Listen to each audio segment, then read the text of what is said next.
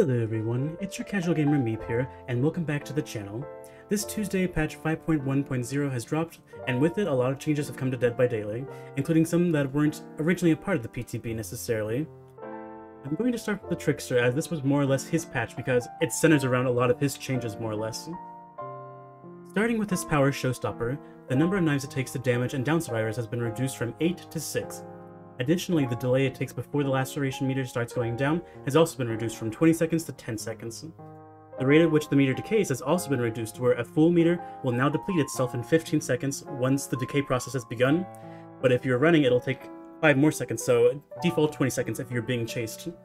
Overall though, these feel like good changes, as it'll take fewer knives for the Trickster to down you, so he's going to be more lethal, but he'll have to use more thoughtfulness in how he does it because he'll lose progress towards damaging you if the chase drags on too much.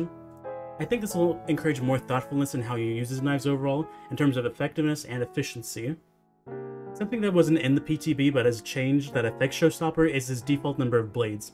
The Trickster used to start the match and was allowed to carry up to 60 blades at a time. However, now he starts and carries only 44 blades at any given point by default. I think this change was so he couldn't spam knives over and over before running out or damaging you. I can see why it was changed for balancing reasons, but 44 is such a strange number. If they made it 40 or even 45, I think it would be more of a commonly used numerical value because we have 40-second cooldowns and some perks have 45 seconds in their name, or rather in their effect, more or less. So 44 is just a really strange value that they could have given him. Since his default number of blades were changed, his add-ons Trick Pouch and also Bloody Boa, which were not changed in the PTB, have also been slightly altered on live servers now. Trick Pouch used to increase the maximum number of knives you could have at any given time by 10, Bloody Boa also had the same effect but was for 15 blades. Both of these add-ons have been reduced to both 4 and 8 blades respectively. If you use both of these blades, you could have up to 85 blades prior to this patch. Now the max you can have is up to 58 blades at a time. The rest of his add-ons that were changed in the PTB have also come to live servers with no additional changes to them.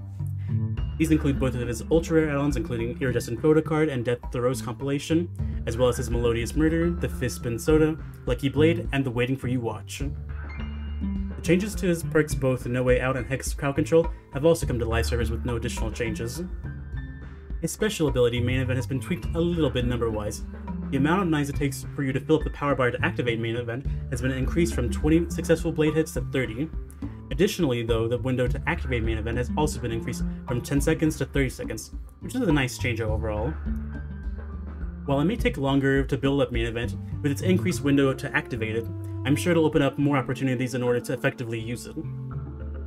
I still don't think, though, that he should necessarily have a window to use it, because other killers who have power bars that they need to build up over time, such as Myers' Evil Within, Doctor's Static Blast, or even the Blight's Rush, they don't have a time frame window restraint to them. The player can choose when to use their powers respectively, when they see fit, and I think the Trickster should also follow this established pattern with the ability to use his power, but that's beyond my control, so we'll see. Other changes relating to perks include Strider, Franklin's Demise, and even Blood Warden. Strider and all other injured grunts of pain increasing add-ons will no longer affect injured survivors who run the perk Iron Will, because instead of adding on the percentage value of Strider, it now multiplies the effect.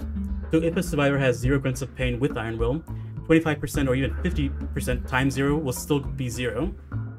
For all survivors who are not running Iron Will, they will no longer be able to hear their increased volume from Strider or the various other add-ons that affect injured grunts of pain. I still think, though, this is an indirect nerf to Spirit because out of all the killers on the roster, Spirit is the only one you think of who runs the perk Strider. Moving on to Franklin's Demise, which causes you to drop your items for basic attacks, and items dropped from Franklin's Demise lose their charges over time to where they get 0, is also getting a small indirect buff to it as well. With this patch, keys which are out of charges will no longer be able to open the hatch anymore.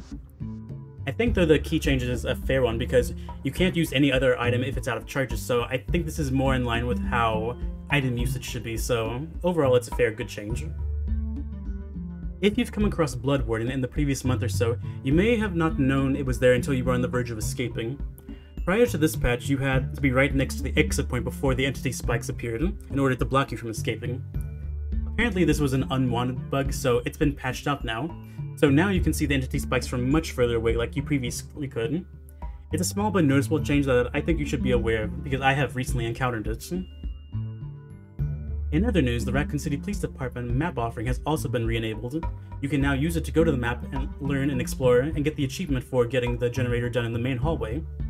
If you do choose to use the map offering intentionally, I recommend bringing either Small Game, Detective Hunch, or Counterforce so you can find totems and learn their spawn locations on the map. I also recommend bringing either Bond or Visionary to find either your teammates, see what they're up to and doing, and also find generators on the map in order to sort of learn how to navigate to find them, more or less. Even though the police department might not be the most functionally laid out map, I think the more we explore and get to know the layout, we'll grow to somewhat like it and be comfortable with it, like how we've come with Midwich, more or less.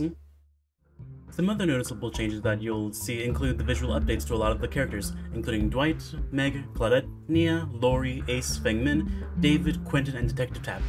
So practically the first half of all the survivors, really. With the update, cosmetics and various textures have also been affected as well, including the original Survivor's Legacy cosmetics, as well as the Prestige Bloody cosmetics, more or less. I think everyone will agree, though, however, that Quentin had the biggest glow-up out of all of them, being considered the former Goblin of Dead by Daylight, so now he's no longer under that category, more or less, which I think is good for him. Love for Quentin. The last major change I wanted to bring up for this patch is basically the stun validation that's also been added. Basically, whenever a killer swings through a pallet as it's being dropped, before the patch you could get the hit and then get stunned after the fact. But now with this, it's basically to where if a survivor drops the pallet right as you're going for the swing and to hit them, the server will reject your hit. So from a killer's perspective, you'll still get stunned by the pallet like normal, but you will also hear the sound of a survivor being hit. But the survivor will actually not be taking any damage or going into the dying state. And to show it on the left side with the survivor icons on the left side, you won't notice that health change state otherwise. I've had this happen a few times already, and it takes a second to more or less figure out what happened, but basically you hear the survivor taking a hit, but they don't actually take the hit, more or less. I think overall this is a good change to generate more consistent results in questionable moments on either side, which is always a good thing, more or less. There's also been a lot of minor bug fixes and issue fixes that they've done to increase the optimization of the game, which I think is good for its overall health in the end. With that being said, I hope you learned something new, and if you did, consider leaving a like, comment, and subscribe to the channel for more content. I am Less3, and remember the 3 Gs. Good luck, good games, and goodbye for now. I'll see you next time.